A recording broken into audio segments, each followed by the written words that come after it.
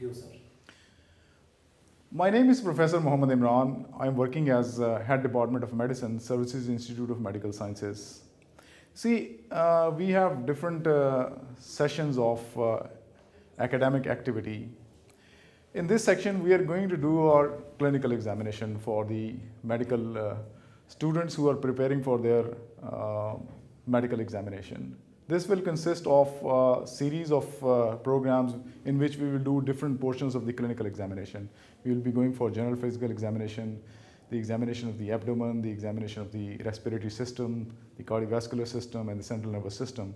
And in the end, we will be doing examination of the rheumatological system. So today we are going to do a general physical examination. But before we go for a physical examination, you should keep in mind few things. Number one, you should have a comfortable atmosphere when you are examining the patient.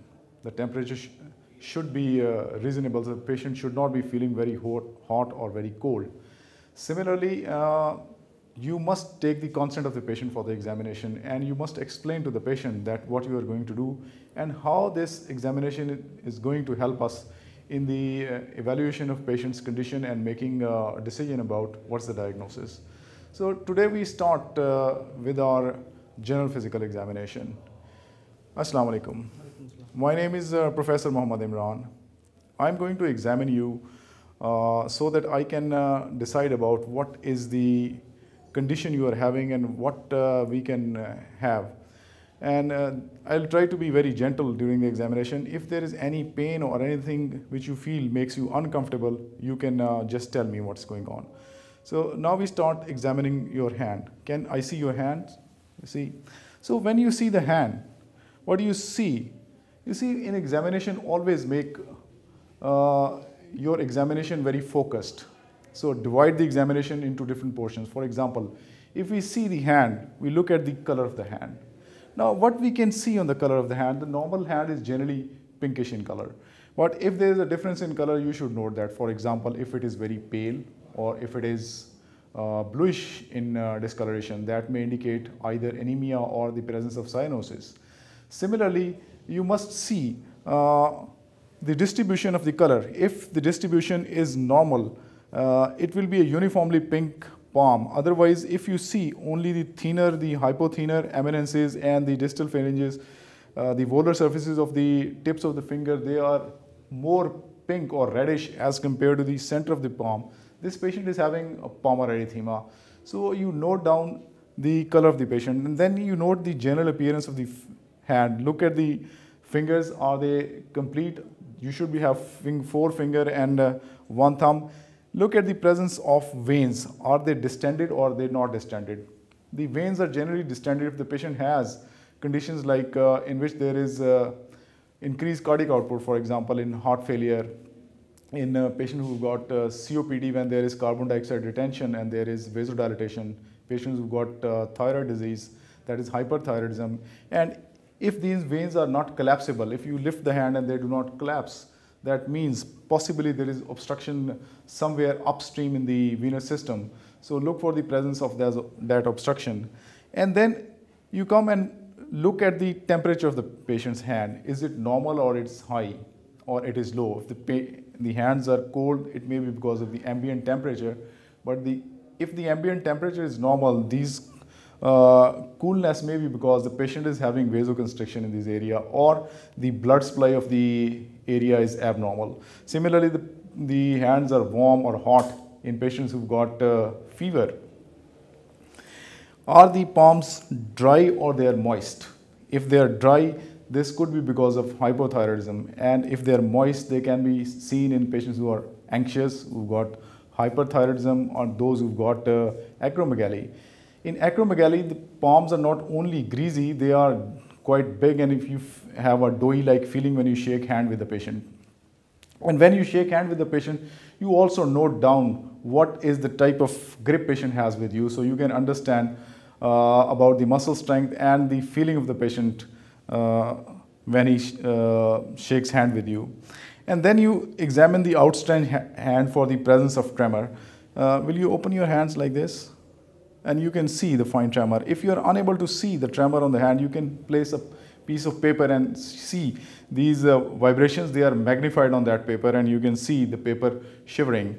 Or you can have this flapping tremor examined by asking the patient to move the hand like this in extended forearm, and you see the dorsiflexion of the hands and see if there are flapping tremors present. And when you have seen all this, you can just now go to see for other examination. For example, you examine the presence of disease features on the nail. When you examine the nail generally are very smooth and shiny. And if they are rough or if their shape is concave, generally their shape is slightly convex. But if there is flat or concave nail, this is called koilonychia. And if they are of white color, this is called leukonychia. Leukonychia indicates hypoproteinemia, while koilonychia indicates the presence of iron deficiency anemia. Then one important thing which you see in the nails is the presence of clubbing. Now, clubbing is indicator of many conditions. There may be respiratory illnesses, there may be cardiac illnesses, there may be illnesses in the GIT, there may be problem with the thyroid gland. Sometimes this clubbing may be idiopathic or familial. Now, how do we see clubbing? Clubbing is actually the loss of angle between the nail plate and the nail bed, the nail fold. How we see it? We see it using a card.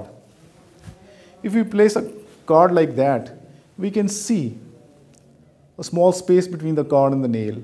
So if this space is obliterated and we can't see anything through this contact line, this patient has clubbing. The other way of seeing it is that you can put it down. You can do it like this.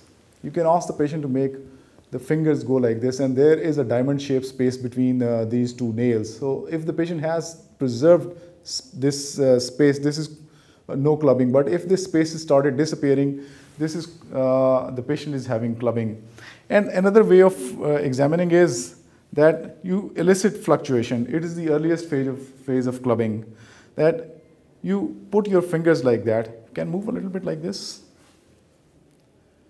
And you press from one finger and feel if this pressure wave is transmitted to the other finger. If this is transmitted, this is called fluctuation. And if this fluctuation is present at the base of the nail, this patient is having initial clubbing. So when you have examined this, you look at the palmar creases. Are they normal or they are not normal? And then see if there is any other abnormality. For example, you may find pigmented spots. These are called Janeway lesions, which may be seen in infective endocarditis.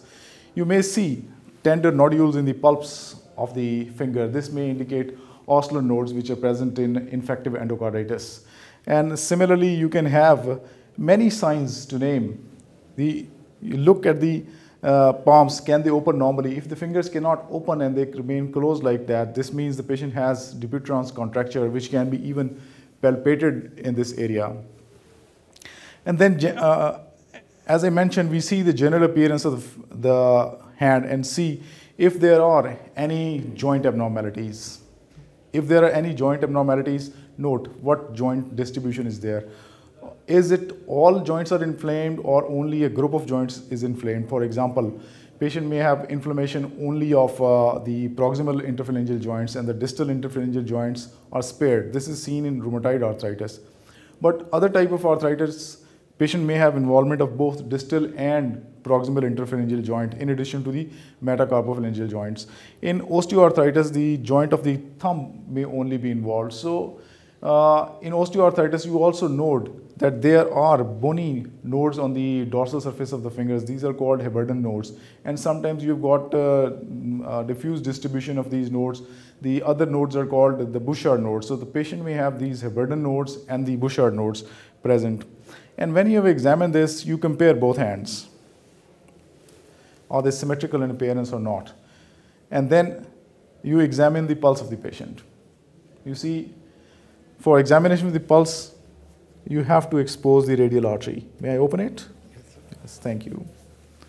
So what you examine the pulse with the hands slightly pronated or semi-pronated position, and the wrist is slightly extended so that the radial artery is exposed. And you take the rate, note the rhythm, and you look at some of the characters.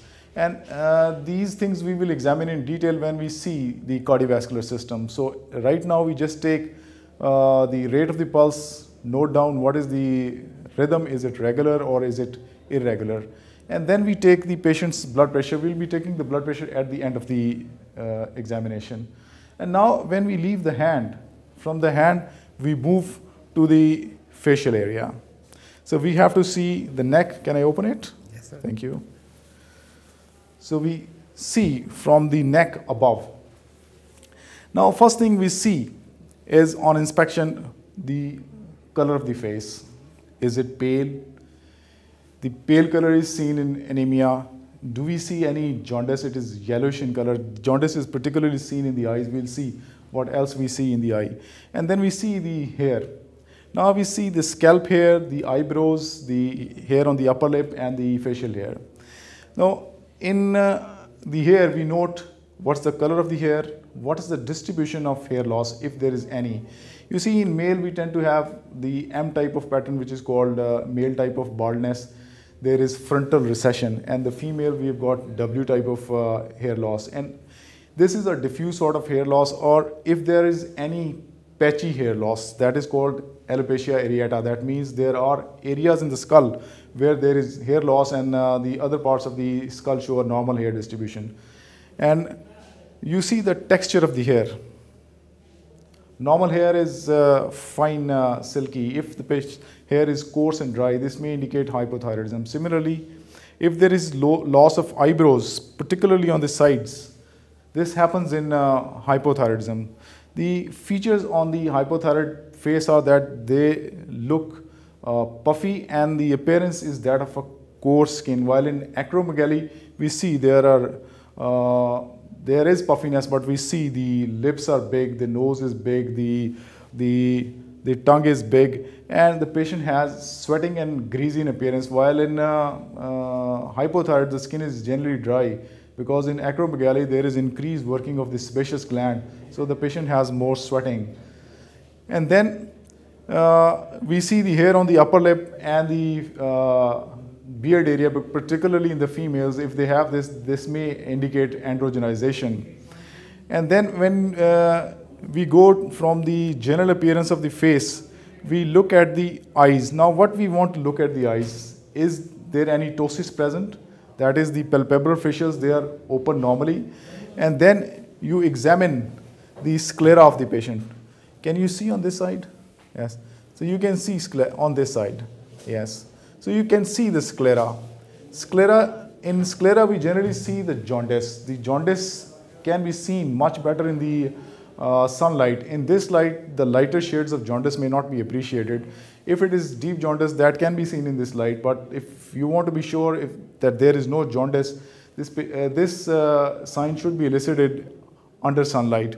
And then you can ask the patient to look upward and just gently roll the lower eyelid downwards, and you can see the conjunctival mucous membrane. Here we see the presence of anemia. Is there any pallor present there? Because anemia is better seen in the mucous membranes than in the skin.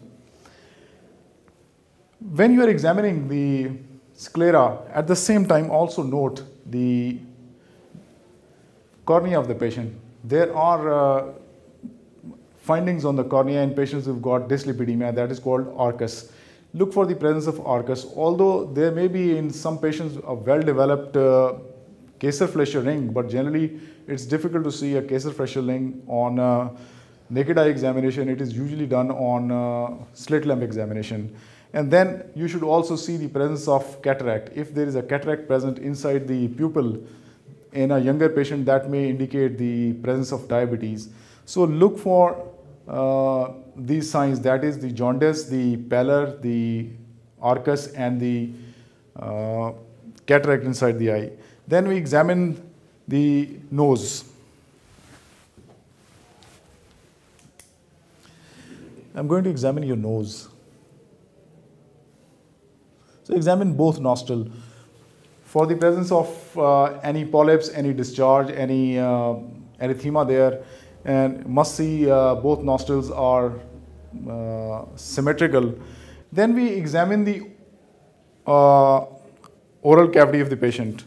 We just look at the lips and the angles of the mouth. The lips or angle of the mouth, if they are inflamed, that may be showing about certain conditions. For example, this is called cheilitis and angular stomatitis if there is ulceration at the angles of the mouth, which is usually seen in fungal infections, and the cheilitis may be seen in the deficiencies of vitamin B complex. Can you open your mouth? So we examine generally for the presence of teeth. They are normal or they are dentures, and the number, we count the number, is there any deficiency of the teeth? Then we ask the patient to please stick out your tongue. Okay, take it inside. Okay, fine. You examine the inside of the cheek, the color of the tongue, and then you examine the palate as well. Now what we want to see in the examination of the oral cavity, as I mentioned, we want to see the general orodental hygiene. We want to see the presence of any ulcers if they are present, if there is any discoloration present. So discoloration may be because of cyanosis. The tongue, particularly the ventral surface of the tongue, will appear bluish in color. We want to see the presence of pallor. If there is anemia, the tongue will be pale. And if the tongue is inflamed in conditions like candidiasis, that is erythrogenic candidiasis, or in iron deficiency or other deficiencies of micronutrients, the tongue may be inflamed. This is called glossitis. And you look for the presence of ulceration in the tongue, particularly in the dorsal surface, on the sides. We look for the presence of ulcers in the cheeks, on the hard palate, and then we also look for the presence of white areas, which is called leukoplakia. The diffuse leukoplakia, which is because of the candidiasis, can be easily differentiated from the mucosal whitening of the tongue, which is present usually on the sides. This leukoplakia is an indicator of serious underlying conditions, particularly severe immunocompromising conditions. Look at the tonsils.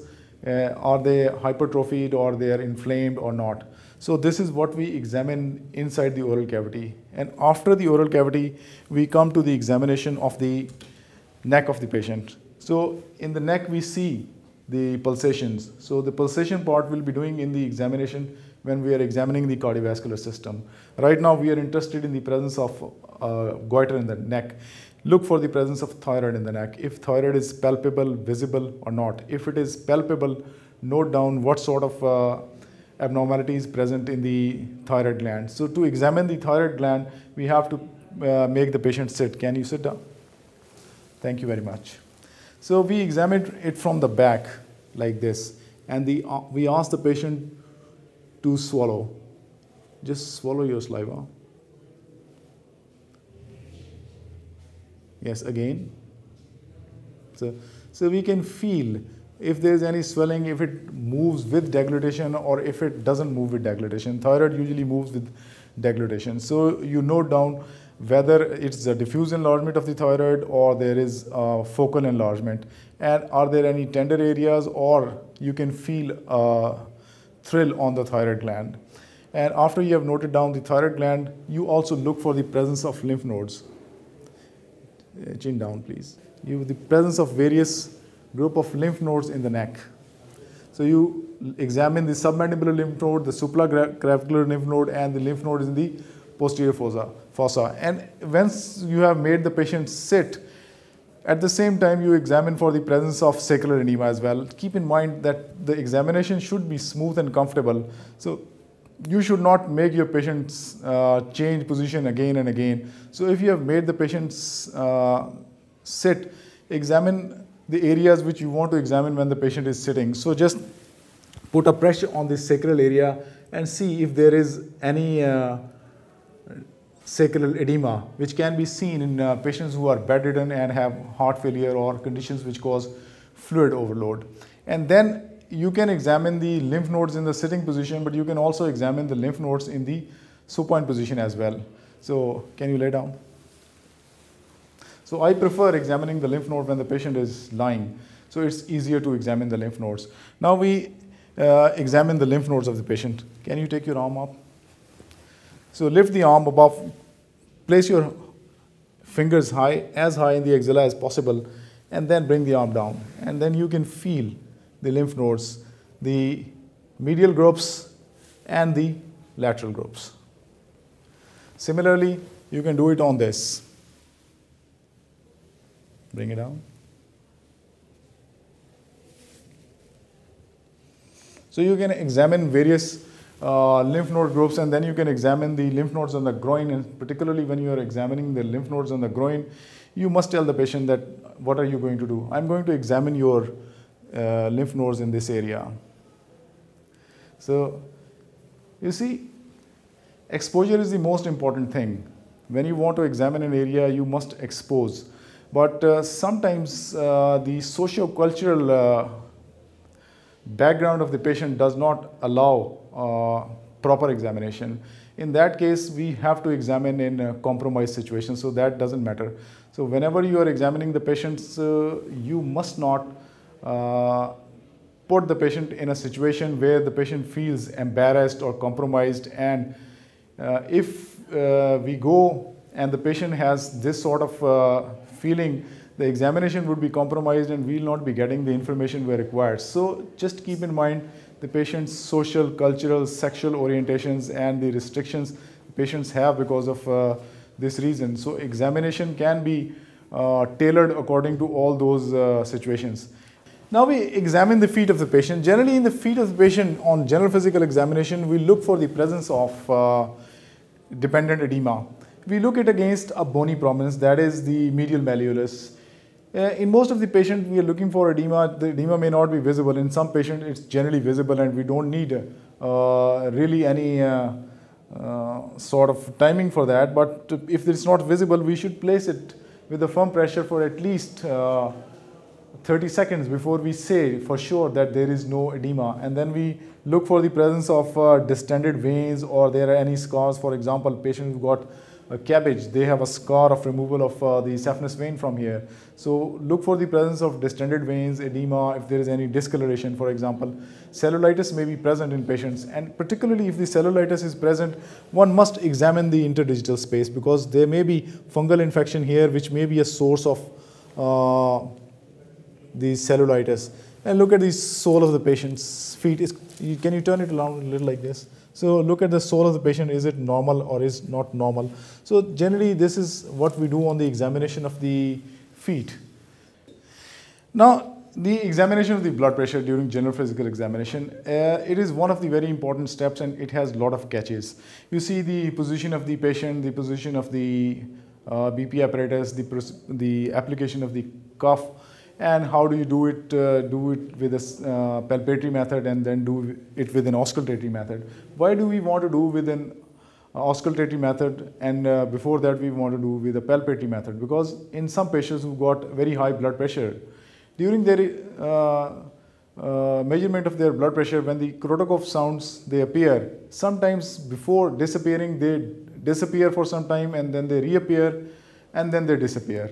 So this gap is called auscultatory gap, and if we start doing the examination of the blood pressure in this auscultatory gap, the upper portion of the systolic pressure is missed. So that may be representing not a very true picture of the patient's blood pressure. So we first go with a palpatory method and then we go with an auscultatory method. So what we do is the heart, the blood pressure apparatus and the cuff should be at the same level.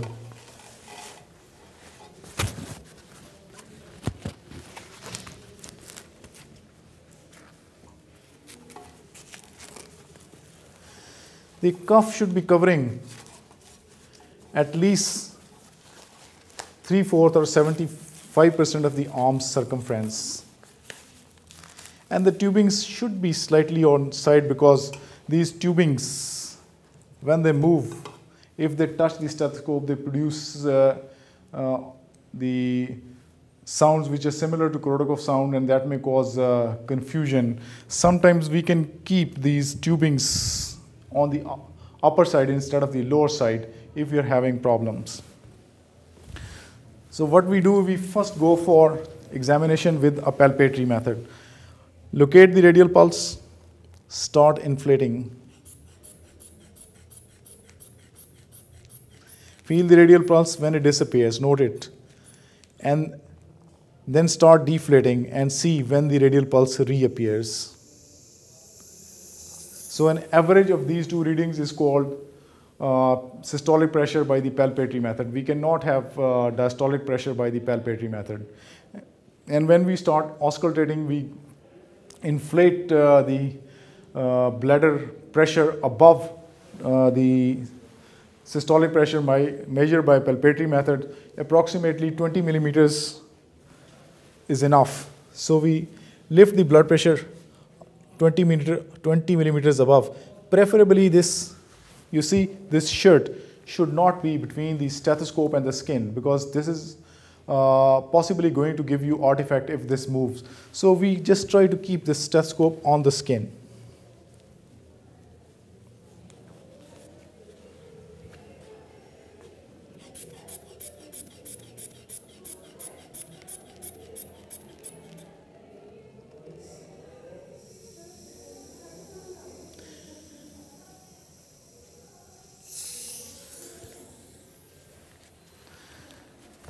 Now the Krotkov sounds, they start appearing at 110 millimeter and they disappeared at 80 millimeter for this patient. So this patient's blood pressure in the right upper limb in supine position is 110 over 80 millimeters of mercury. And the blood pressure should be taken in both arms. And the blood pressure which is higher, either of the left arm or the right arm, is the representative blood pressure of the patients. And normally there is a slight difference between these two pressures. The difference may be 5 to 10 millimeters. If it is more than that, this is pathological, and one should look for the reasons for this discrepancy in blood pressure. And in subsequent examination, the patient's blood pressure which is higher either on the left limb or the right limb is taken as the representative blood pressure. So this is about general physical examination, and we conclude this session here. Thank you very much for your cooperation, and next time we'll be doing another portion of the clinical examination. Thank you, sir.